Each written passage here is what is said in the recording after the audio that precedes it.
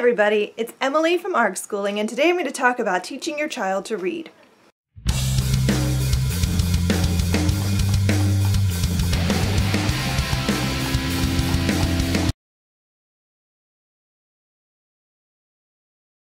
So I'm just going to go through and show you what I used with my children. I've taught almost all four of my children to read. My youngest is still in the process of learning, so we're almost there. For my older children, I used Teach Your Child to Read in 100 Easy Lessons, which I packed away somewhere and cannot find. That program was great for 2 of the 3 of them. One of my twins had a hard time with it, and my youngest actually had a really hard time with it, so it works with some kids wonderfully, not all of them. So I actually just purchased this book, The Reading Lesson, which is Teach Your Child to Read in 20 Easy Lessons, and we are about, I don't know, I think we're almost all the way through lesson 4 in this, and this is just a much better program, I think. The thing that I found difficult with Teach Your Child to Read in 100 Easy Lessons, and I would show it to you if I had it nearby, but it's packed, but they make the letters look strange, or they attach letters together, and they make certain letters bigger than others just to make it like easier for them to know which ones say what. And for some kids, that little bit of code just makes it that much easier, and then they can easily slide right into regular print. Some kids have a hard time with that. So this book, I think, is just so much more straightforward. The words look regular, there's no strange lettering, and it's just so much easier, I think, for my youngest. I really like this program so far. It's really well done, and I like that it's a nice mix. It's not just read a bunch of sentences. So for example, for say lesson 3, you're focusing on the sounds for the letter G, the letter E, and TH. Those are the focus sounds, and you go over those in lots of different ways, and there's nice pictures to aid the child as they're learning, and they do lots of just practicing saying those sounds and then put them together into different little words or sounds, not necessarily words, and then you move up to words and then sentences, and there's also little game-like activities like circling the words that start with TH. And I don't have my daughter write in it. I just have her point.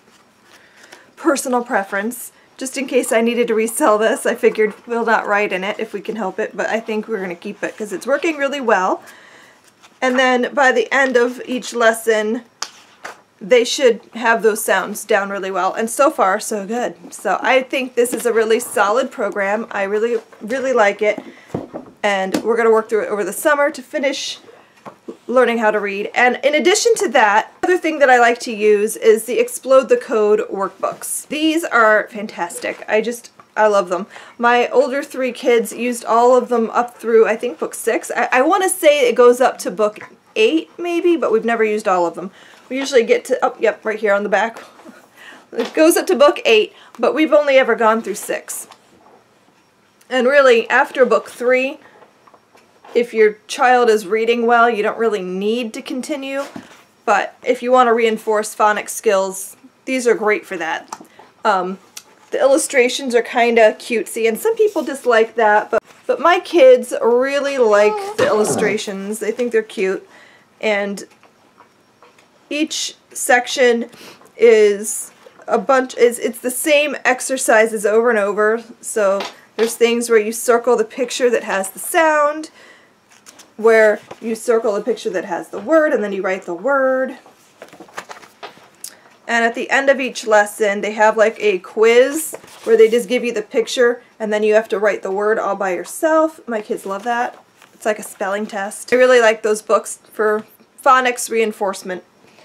Now, as for readers, start with Bob Books, and I can't find all of them, but we're packing up all the books right now because we're going to be getting brand new bookshelves put in, so all my books are packed. So I had to go hunting and I found this. So Bob books are fantastic. Each set, and this is set 2, comes with these little adorable books. They're very small, and each story is very, very simple with one brief sentence per page. And they're short, they're like maybe 15 pages long at the most. And they're just, it's very, very satisfying for very early readers to finish a whole book. So I really love Bob books for that purpose. It just gives them that extra boost of confidence that I'm reading an actual book. In addition to the Bob books, I really love the Piggy and Elephant series by Mo Willems, and Mo Willems is just the most brilliant of children's authors. I just love these books so much. I love that they're very simple. There's very, very little actual text. The whole story is told in little dialogue bubbles, but the real beauty of these books is the illustrations. He put so much emotion into these characters. And so, like, look, it's just, they're just so great, and they're hilarious, and my kids love them. Even my teens like to read these, so we do these as read aloud sometimes, but I really like these for early readers because, like I said, there's very little actual writing. It's very simple text. There's a few difficult words here and there, but for the most part, they're really easy to read, and these are just super fun. The next step up after that, my kids have all loved Danny and the Dinosaur. This is just one of those old-fashioned, sweet little readers that appeals to kids. Who doesn't want to find a dinosaur and befriend it and then go on little adventures? And I think there's more in this series, but I don't remember. I think we only own this one, but I think there's a couple more that we've gotten from the library. But it's just great, and it's very simple. There's very simple text with on each page. There's not a lot. This is great for that next step after Bob books. I also really love the Little Bear books. Little Bear is just like one of my favorite things ever. These are just so sweet and old-fashioned, and I love them. I love the cartoon too. So if your child already knows the cartoon at all, they're going to really like reading the books. And these are a little bit more text, so these are sort of the next step up, but the text is very simple. So it's not difficult to read, it's just there's more text. So when your child is ready for a little bit more, but they're not really ready to delve into more difficult reading, then Little Bear is great for that. And we also, once they're at the Little Bear stage, they can also handle Amelia Bedelia, who is just hilarious. And it's really fun to read all of her mess-ups. And these are just really silly stories. But again, there's a little more text per page.